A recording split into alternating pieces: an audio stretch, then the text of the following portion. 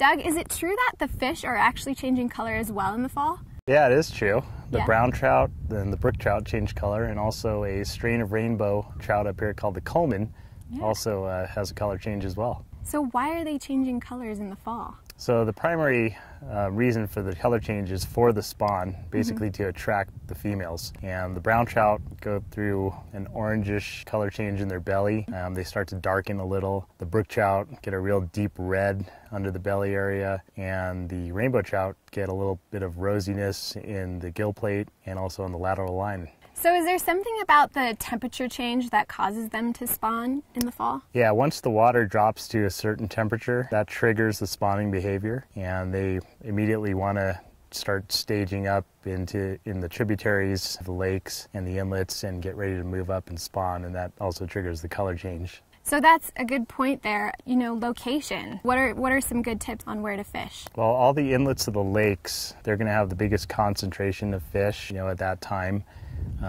So I would start there, find some patterns that are working, experiment a little, see what the fish really want, and once you find that out, you should do pretty well. In the rivers and the creeks, if the water's really cold, I would focus on the slower moving water, the eddies. The fish don't want to expend a lot of energy. They want to just stay a little bit warmer, be a little insulated from the cold. So you want to fish longer leaders, make sure you have plenty of weight to get your flies down to the bottom where the fish can actually see it.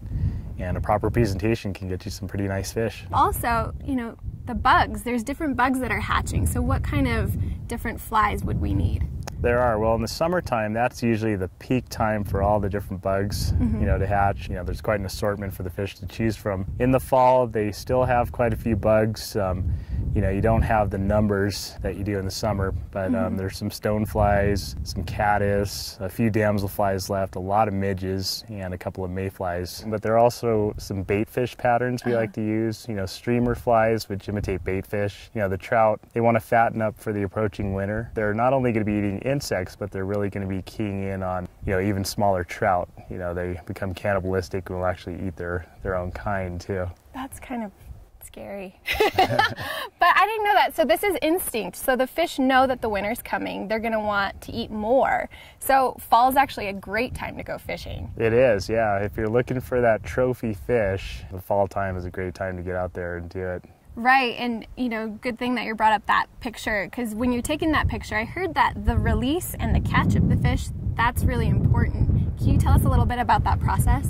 Yeah, if you're going to release the fish, it's really important to revive the fish first, and that starts once you land the fish in the net. As soon as you land the fish, most people want to take the fish out and photograph it right away, but the fish has been through a long battle, especially bigger fish. They take more time to get in. So you want to revive the fish in the net, make sure it's upright, nice and strong, and able to swim away. Then take the fish out, take a few photographs, put him back in the net, make sure he's fully revived, and then you can go ahead and release him.